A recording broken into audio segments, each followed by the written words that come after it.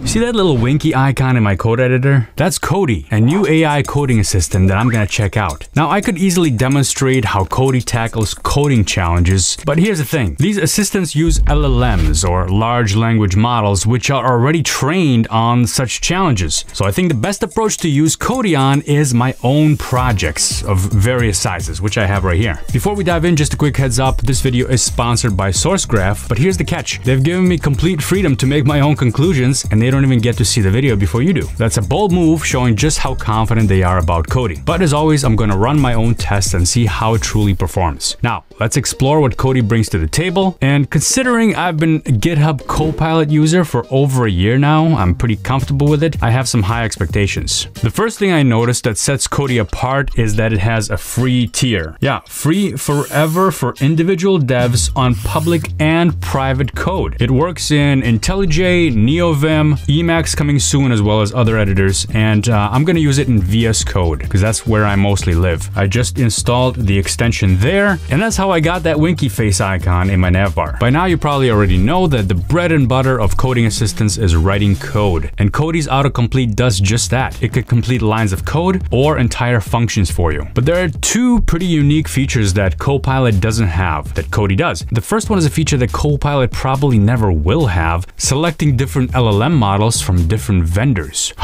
I'll show you that in a bit. And the other is custom commands. What are commands? There are different ways that you can actually interact with Cody. Two of the most obvious ones are commands and chat. There is a list of pre-configured commands right at the top where you can do a quick click and get results. This saves a few keystrokes, but I found that I actually prefer to just interact with the chat window. Here I can type anything I want and still be able to use the pre-configured commands too by typing / and then the command name. Why do you prefer running commands from the chat window, Alex? Well, that's a great question, Alex. This brings me to that unique feature that I talked about. I like this a lot, actually, and I can just imagine the possibilities.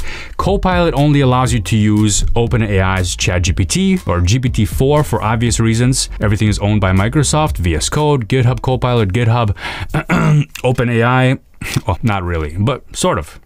But Cody allows us to select which LLM to use from different vendors right here in chat. We can use Anthropic's Claude 2.0, 2.1, Claude Instant, whatever that is, never tried that one before, GPT 3.5 Turbo, and GPT 4 Turbo. These are what's available for now, and they do offer different responses, allowing you to pick what you like the most. I mentioned custom commands earlier. This is another unique feature that I found pretty useful. You can create a custom command by clicking custom and then new custom command. Give it a name, tell it what you want it to do, and then here you can select the scope. Like, do you want it to only work on the selection? Do you want it to work on the entire code base? Oh yeah, Cody is aware of the entire code base, not just the file that you're looking at. You have to do an initial indexing first. It took probably about 6 minutes to do on my largest repository, which is 9 mobile apps in one NX mono repo. Once that's turned on in index, Cody can address your entire code base, and not just for custom commands, for any commands. Now, getting back to custom commands, you can do current directory only, current open tabs. For this one, I'm gonna do selected code, and then you specify where you want to save that command, either in user settings for all your projects or workspace settings for only this particular project.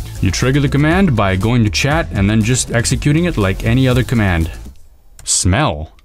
That's a funny one. I didn't know AIs could smell things. Code smell. Oh, code smells. Like bad code? Okay, identify potentially stinky code. Got it. Thanks. You're welcome. I'm glad that guy's around. Now, is it worth switching from Copilot to Cody? Cody's free tier certainly makes it appealing. I've been using Copilot, but I also don't pay for it since I'm a contributor on open source projects. But if you're not, then Cody is a great option for you, especially with its unique feature set. I will probably keep going with both of them enabled for different use cases, since I really like to be able to select my own LLM, and I like the custom commands feature, which is pretty cool. I do have a short wish list of things to add to Cody that would really make it stand out. Number one thing, local LLMs. LLMs are exploding right now. There's so many different options and some really good ones. To be able to run a local LLM and have Cody use that would be awesome. The free tier does have a rate limit, so you will eventually hit that, and I did actually hit that. So you have to wait a little bit and then it'll start working again. An integration with a local LLM would really solve that problem, so that would be really nice. Now, they do allow you to use your your own LLM key, which means if you're using OpenAI's API, for example, and you want to use your own key for that, you can, which will probably eliminate the rate limit. I'm not 100% on that, but I'd really like to see a local LLM. And if you want to know how to set up your own LLM locally, I recently did a video tutorial taking you through the ins and outs of that. Watch that video right over here. Thanks again to SourceGraph for sponsoring this video, and I will see you all in the next one.